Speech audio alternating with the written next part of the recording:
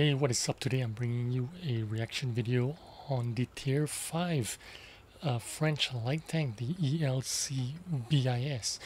Now, back in the day, this was a really annoying tank, and a lot of good players used to play this tank. I never got around to this tank. I completely free XP'd it and went straight over to the Tier 612T and worked my way to the back chat from there.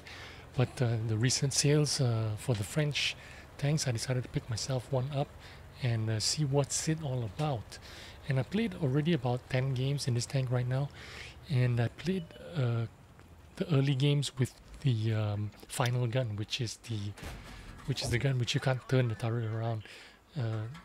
And I decided that kind of gun just wasn't for me. It was like a light tank with like a TD characteristic, because you had to rotate the hull to aim the gun, and the way the sniper view mode would move around when you rotated the hull as well. That kind of annoyed me, and I decided to stick with the smaller gun, which is the second last gun on this tank, and just as well because this gun actually has got better DPM than the final gun. This gun does nearly 1700 DPM compared to 1191 on the big gun. However, the big gun does 240 damage but takes 12 seconds to reload. This one does 110 damage but has 3.88 seconds of reload time. Now the downside is, of course, the AP shells are going to be crap. The AP shells actually have 100 millimeters of penetration, which is totally garbage when you're playing in tier 5s, especially if you're bottom tier, which you're always going to be bottom tier when you're playing in tier 5s. So the way to go is to get the second last gun with the 110 damage, but go full APCR. Now, credit is not a problem for me, which is why I'm doing this the APCR way, full APCR, and I'm running food. Now the gun hasn't got very good dispersion. It's 0.38 dispersion and 2 seconds of aim time, which means you do need to stop and take some time to aim before you pull your trigger for that sure shot. You can't like drive around clipping people. It just doesn't work that way. And also the ELC BIS is no longer as quick and nippy as it used to be in the past. It is very sluggish compared to what's available out there right now.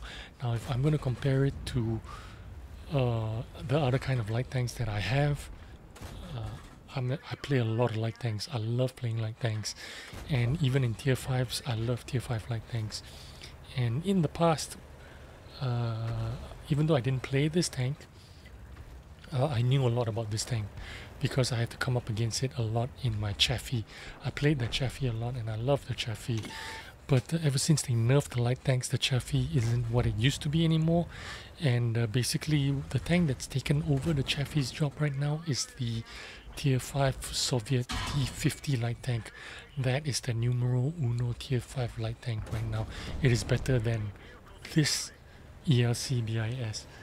But if I was going to give them a rating, I'm going to say the ELC BIS is going to be third. It's going to be behind the Chaffee, and it's going to be behind the T-50. And this is only because of the mobility. The mobility of the ELC BIS is not as good as it used to be in the past. Once it got nerfed, I think it's taken the competitive edge out of this tank. The mobility, it's not quite what it used to be. I tried to auto aim and shoot that there, but I think I lost traction or something and missed the first shot, but I still managed to take him out, so that's okay. We're doing really well in this tank, over 1000 damage, and we have a little bit of spotting damage as well. Of course, in tier 5s, you can't expect a lot of spotting damage because simply because, you know, in tier 5 games you're not going to get a lot of players that are, you know, going to be at top of their game. They're not going to have their complete map awareness on. So basically you're just going to have to rely on yourself to do some spotting and to do some damage on your own. If you're thinking about getting the ELC BIS, I do recommend that you consider going for the smaller gun if you can afford the credits for the APCR. Now if you're going to shoot AP shells on this gun, you're not going to have too much success because penetration, 100 penetration with the AP shells is not very good. You need to fire APCR shells if you're going to use this gun. And yeah, I did enjoy myself, but if I'm going to have more fun, if I do want to have more fun, I'm going to go for the T50 and the Chaffee over this tank anytime. But anyway, I hope you enjoyed that video. I hope you got a little bit of insight into the ELC BIS. I know I do a lot of high tier tanks, but some low tier tanks is what I want to look forward to be doing videos about, because I know there's a lot of interest in the lower tier tanks. There's a lot of new people playing World of Tanks out there looking for some information on how to play these tanks and how to progress through the lower tiers.